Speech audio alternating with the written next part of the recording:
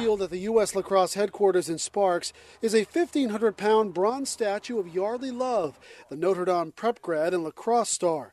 It captures a moment in time when Yeardley excelled as a lacrosse player at the University of Virginia, all until her life was cut tragically short. Certainly Yeardley represented the best of our sport in terms of student athlete, and that tragedy was an incredible wake-up call to the challenge of intimate partner violence. It was 10 years ago when Yeardley was murdered at the hands of her former boyfriend, George Hughley, a UVA men's lacrosse player, in her Charlottesville apartment. Prosecutors argued Hughley was drunk, broke down her bedroom door, and slammed her head against a wall, killing Yeardley. He is now in prison.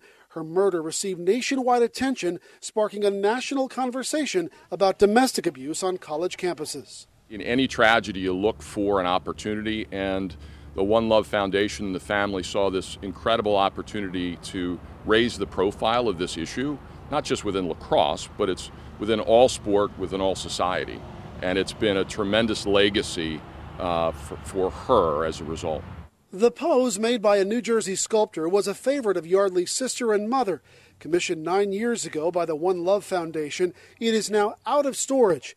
It perches on the highest spot on the grounds here on a granite pedestal, a metaphor of sorts. I hope that people that visit this statue, first of all, see the incredible, or learn of the incredible passion she had for the sport, what an incredible person she was, and how tragic the circumstances were that could happen to anybody. If you would like to see the statue, you can do so here at the US Lacrosse headquarters here in Sparks. A private ceremony is planned for sometime later this year. In Sparks, Phil Yakubuski, WBAL-TV 11 News.